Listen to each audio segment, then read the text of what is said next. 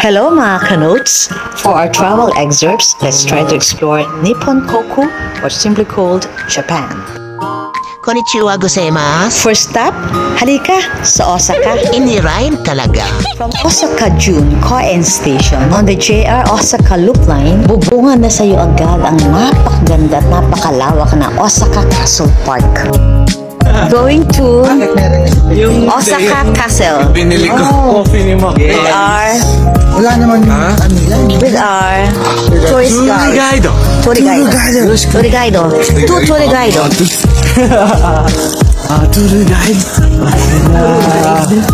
Yeah, you too, because you turo. Tour guide.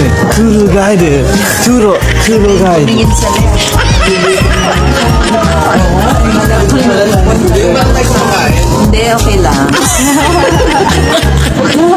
1.4 kilometers na lakad yun, so... Okay. Kakain na naman. Paglabas sa station, konting lakad lang, bubungad na sa iyo ang napakaraming restaurants at kainan. Nire-ready lang yung mga tao, kailangan busog na busog ka para may energy ka sa ilang kilometrong lakarin. Actually, it takes around 2 hours or more to stroll around the park. So tara, breakfast muna. Really that big. What? Ano to? Pancakes. Good shit yan. I thought this is the one that's Sort of.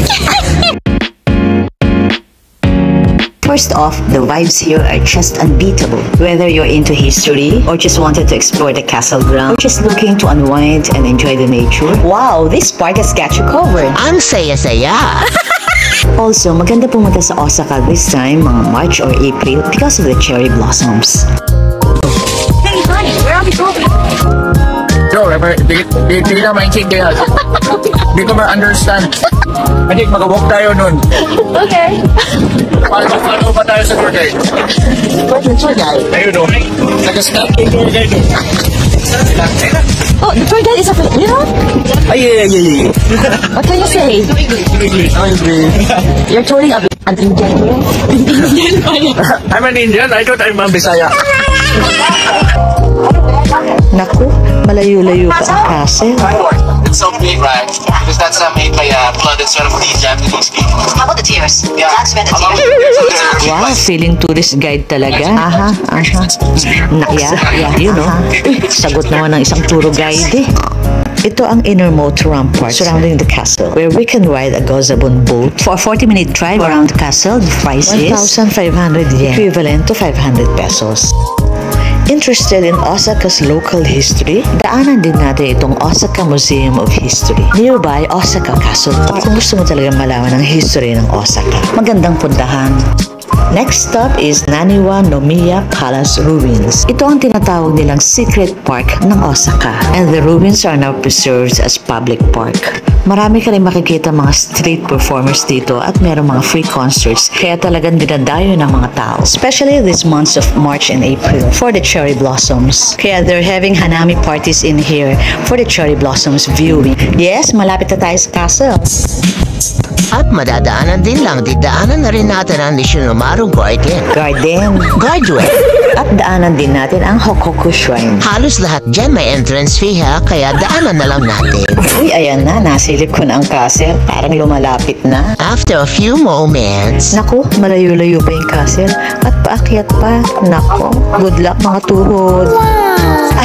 Excuse me, Mr. Tour Guide, what can you say? Now that we're nearing the castle, I did ma. Nagka-hiking na ba kayo?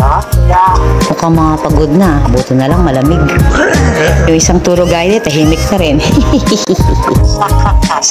Itsurang pauting din. Ari, bigkasin ng tama at nakakaya sa audience. Ayun, umakyat pa sila sa may tuktok. Ang dalawang tour guide, super alalay din kay Tita Jo. O, ingatan niya si Bunso. Worried ang ate. Maganda rin umakyat. From up there, you can see the extensive grounds with beautiful gardens and the mall. Also, you can see several lookout points offering panoramic views of the city.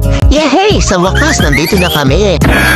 Sa wakas, narating na rin namin ang castle. Tara sa loob. Diretsuhin na muna natin ang 8th floor sa observation deck. The castle park is completely free of charge, pero pag gusto mo pumasok dito sa Osaka Castle, the entrance fee is 600 yen for adults. Paglabas, makikita na agad ang golden sachi, believed to be protector spirits of the castle.